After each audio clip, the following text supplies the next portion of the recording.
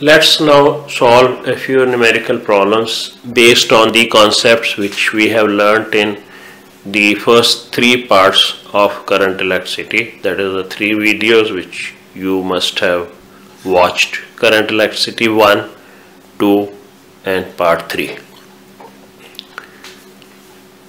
Question number 1. How will the resistance and resistivity of a wire change if its length is increased, diameter is reduced? Justify the answer in each case. We have the relation R is equal to rho L over A, which gives us the factors on which the resistance depends. Resistance, as we have studied, is proportional to length and inversely proportional to area. It also depends on the nature of the material of the conductor, that is resistivity rho. So we can use this relation to answer this question. As length is increased, resistance will increase. So that's the answer to first part of the problem. As L increases, R also increases. Second part is reducing the diameter. The reduction in diameter results in reduction in radius. So reducing diameter reduces area of cross section, because area of cross section is given by pi r square. A reduction in area will mean an increase in the resistance, hence the resistance increases. There is, however, no change in resistivity, because the resistivity is independent of shape and size. So whether the length is increased or decreased, or diameter is increased or reduced, the resistivity of the wire will remain unchanged, because it's a function of the nature of the material and not of shape and size. Question 2. Calculate the electrical resistivity of the material of a wire of length 3 meter, area cross section 0.02 meter square, having a resistance of 2 ohms. What will be its conductivity? Discuss the effect of increase in temperature of a metallic conductor on resistivity of its material. Here you are given length to be 3 meters, area of cross section is 0.02 millimeter square. Note that this area is not in SI units, so we'll convert it and express it in SI system before we proceed further.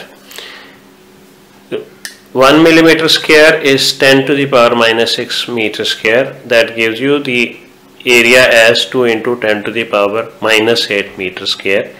The resistance of the wire is given to be 2 ohms.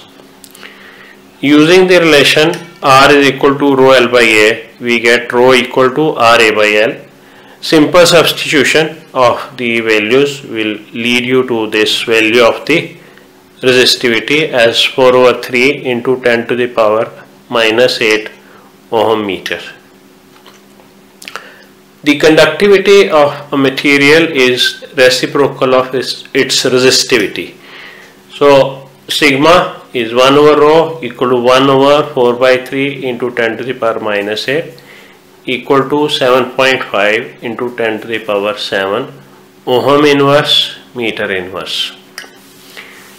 For the last part, that is effect of increase in temperature on resistivity of a metallic conductor, we use the relation R is equal to ml over E square N A tau.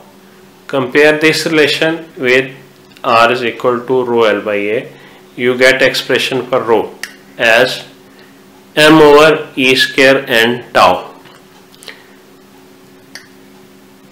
Look at the right hand side of the expression. The mass and the charge on an electron, these are constant quantities. The number of free electrons per unit volume also depends on nature of the material, which is a fixed number. The factor affecting rho is tau, the relaxation time or the average time between two collisions of the free electrons. As temperature increases, the random motion of the electrons increases. They move faster, collide more frequently, resulting in a decrease in tau. Hence, the resistivity will show an increase. Question number 3. A metallic wire is uniformly stretched to n times its original length. Show that the resistance of the wire becomes n square its original resistance. As a wire is stretched, the volume of the metal remains unaffected. So, if we assume that originally the wire had a length L and area A, we'll get R is equal to rho L by A.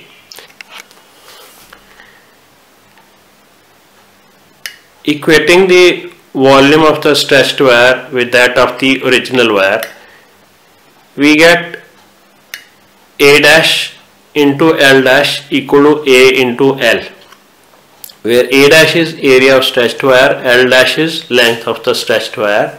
This implies A dash into NL, because L dash is n times the original length equal to A into L, or A dash equal to A by N.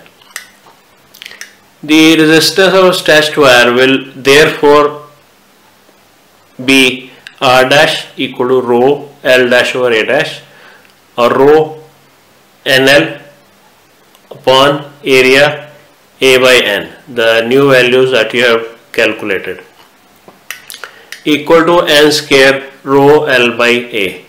This rho L by A is resistance of the original wire. So the resistance becomes N square times the original resistance. Question number 4. A manganese wire has a resistance of 20 ohm. What will be the resistance of the wire of same material if its length is half and radius 1/4 that of the given wire? Suppose L is length of the given wire and A is area of cross section, R the radius of the given wire. So we have R is equal to rho L by A equal to 20 ohms, where area is pi R square.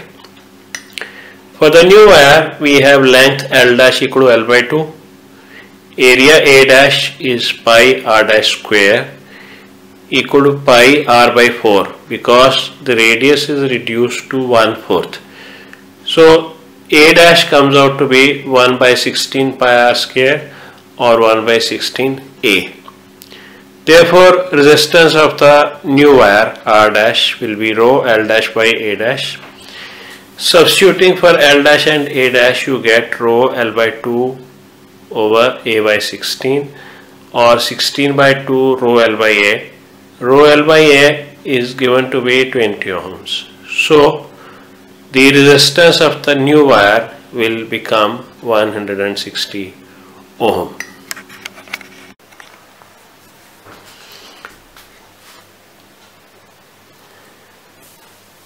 Question number 5.